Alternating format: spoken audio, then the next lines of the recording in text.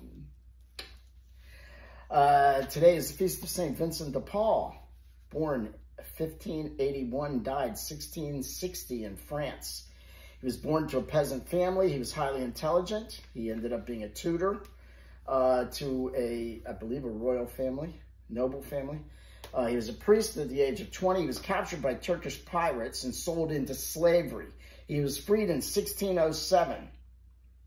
So he was a Frenchman, French white man, sold into slavery in 1607. So that would be before the United States invented slavery.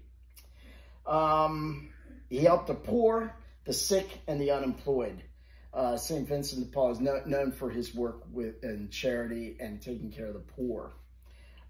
St. Vincent de Paul, pray for us. All the saints, pray for us. Please, let's pray for the souls in purgatory and pray for our country to discern at this voting season.